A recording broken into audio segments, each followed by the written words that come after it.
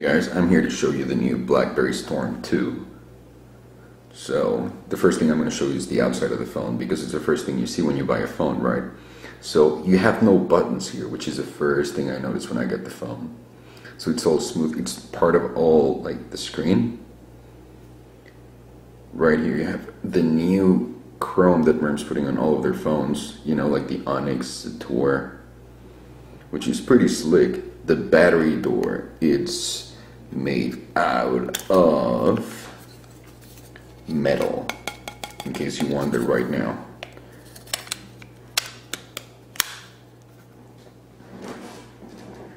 It's a pretty good looking phone. Camera, and the rest, as you know, the buttons on top of here, which is power and silent. So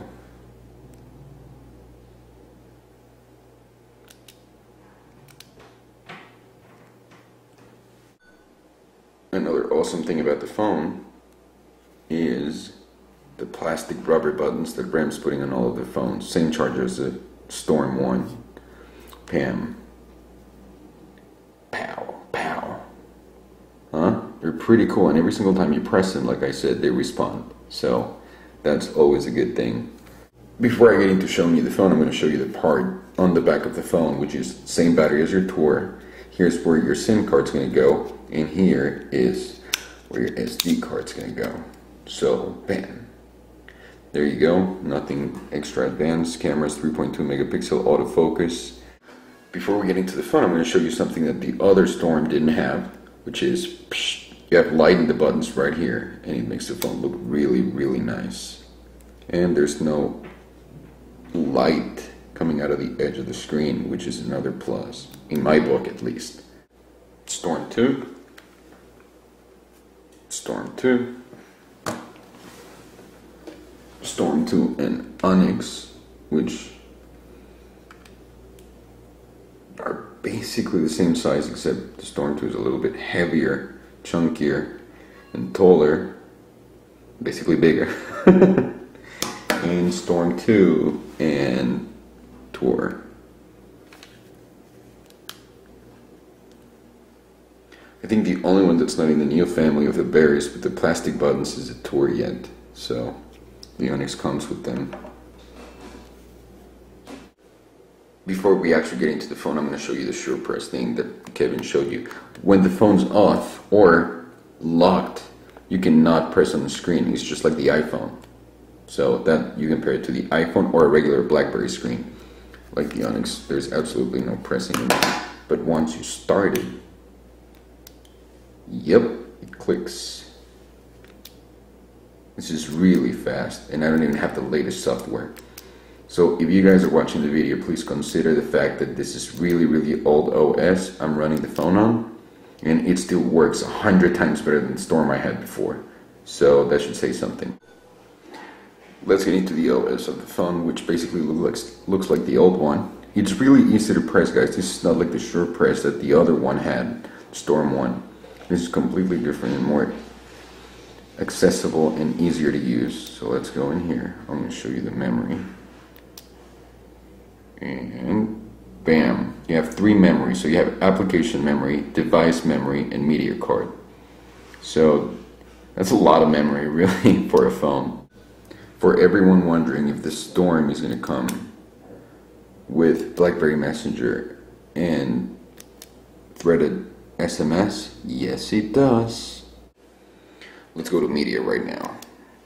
So you have your music, your videos, your ringtones, your pictures, voice, everything. So let's try the speakers. That's my video camera. Ringtones, which is basically my music. It's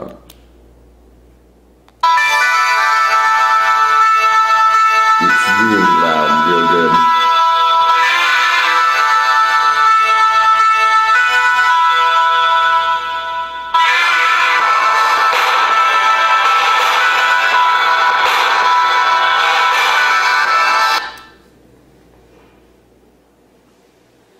Pictures. Let's see what I can show you.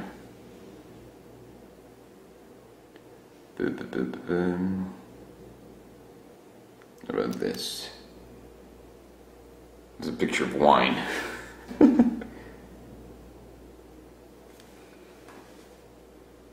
It's really fast compared to the first one. SMS right here. So you want to write a new one, go down here, and you text messaging. So it's going to come up like this, 2, and right here. So you have 160 characters you can type in a single text message, just like the tour for everyone else. So delete A, E, J. Did I nail it? Yep. It's really easy and really easier and better to type in. Yeah. Every single time I press. The reason why mine sounds like that, it's because I don't have the battery cover on the back. So don't get scared that it's going to sound so annoying every single time you press something. My Storm 2 is running on AT&T right now on Edge. So this phone is a CDMA version, so it would be for Verizon. But what I'm going to do, guys, is show you where you can turn it on and off. Let's see. Oh, that's memory. You want to go to connections, and then mobile network options. I'm sorry, I'm typing and looking at the monitor at the same time. So right here is where you pick.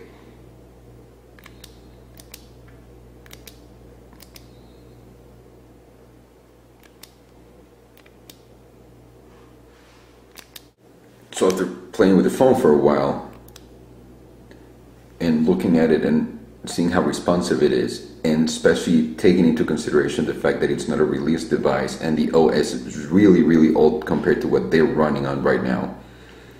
Would I get this phone? I would, 100%. This is a lot of fun. The Storm 1, absolutely not, at least for me. This is a huge improvement by RAM. So, good job, guys.